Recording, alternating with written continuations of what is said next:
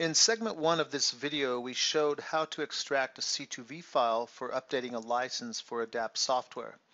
In this video, we're going to show what happens after we receive the update file back from ADAPT. So this is an email I received from ADAPT Licensing, and this contains some instructions on updating the license. Now I'm going to go back to the general steps for updating a license, and that was the first email that the user would receive when they are notified of an upgrade, that they're eligible for an upgrade. And that was first to extract and send ADAPT the C2V file or the security dongle profile. We've done that. And now we have received back instructions to upgrade the security key. And in my example, I'm using a green USB hard lock, an HL key type, which is standalone. It's not network.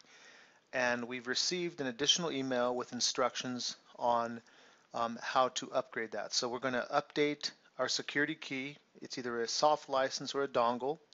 We want to uninstall the old version of the program and then download and install the new version. And these two steps here really encompass step 3, download and install the new version in the general procedure. So let's go back to this email. Now we have a note here for network users.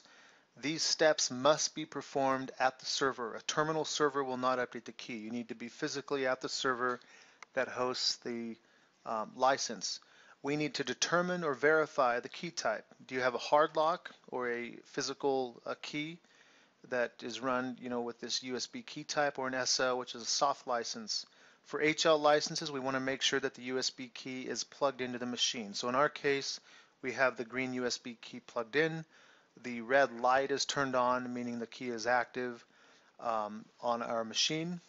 For SL licenses, we want to make sure that you are on the machine that hosts the license. So we want to reiterate that particular instruction. We're now going to download and save the file that was sent to us from ADAPT Licensing, and that's contained from this link. So I'll go ahead and just select the link. I'm going to download this file, and I'll save it onto my desktop. This is a compressed file, so we're going to have to extract it.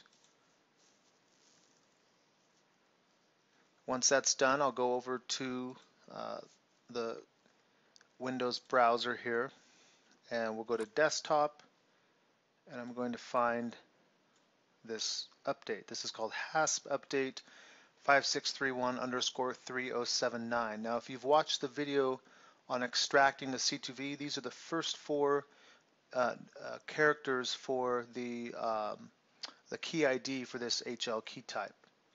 I'm going to go ahead and right click and extract that file on the desktop. And you can see that file is located here. Okay, so we'll pause there. I'm going to go back to our instructions. We have downloaded, saved, and unzipped the file. Now the last step in updating your key is to double click and run this file. Now in this case, I've already run the file for this particular key. So typically when you run the file by double clicking the executable, the key will update. So we'll go ahead and do this. We'll go back over here. I'll double click here, and this is going to actually open the RUS that was installed in the first set of instructions when we collected the C2V, and I'll apply the update. And you'll notice in this case, this tells me that the update was already installed. This will happen if the update was already installed and previously done on the machine that you're working on. So right now I already have the update associated with this key. If it's a legitimate update, then this would say update was written successfully. If there's an error, it will produce an error code, and an error you can send that to support@adaptsoft.com.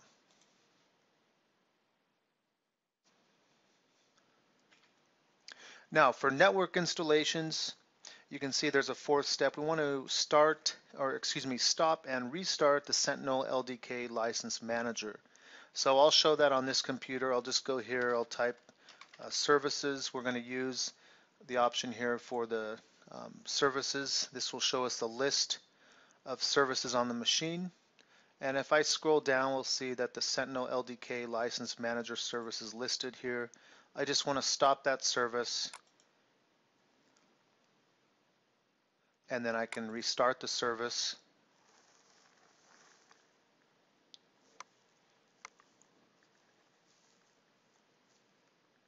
One thing that's helpful in just confirming that the key was updated, if we go back to the list of running or the list of installed programs in the Adapt Licensing Utilities folder, we can see that if we go to the Sentinel Admin Control Center, and for the key that was updated, go over here, under Sentinel Keys, if we find the key that was updated, which is this first key listed, this is the 3079, and I go to products, this will tell me what the product list is for the current installation. And we can also go to features, and this kind of shows a list of features that are on the key.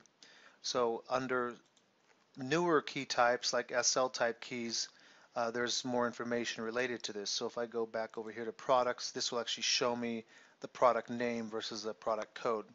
And then under features for that particular product, it would show me the list of features with the feature IDs that are programmed on the key. The last step is to uninstall the current version of the program. Let me just close some of these windows here.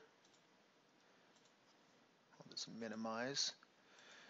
So if we go to our list of programs that are installed, here I'm just going to go to Control Panel, and I will uninstall. If I go to Programs, here Programs and Features, or however else you access the uninstaller. For Builder, you'll notice I already have Builder 2018 installed. Technically, we would want to uninstall the previous version, which is Builder 17. We would uninstall, and then we would access the download page that is sent as a third email. So this is from the general set of instructions. This would be sent to you, and you can see, for example, this is the download page for PTRC18. So this would be similar in look and what's contained on the page as Builder 2018. We would scroll down to the software download and download from the link, and then install that version of the program that we're updating to as the final step. Once that's done, you should be able to then launch the program. If we go to the program, for this example, we have Builder 2018. We can open the program and begin using the program. If you have any questions about licensing and updates, please contact support@adaptsoft.com.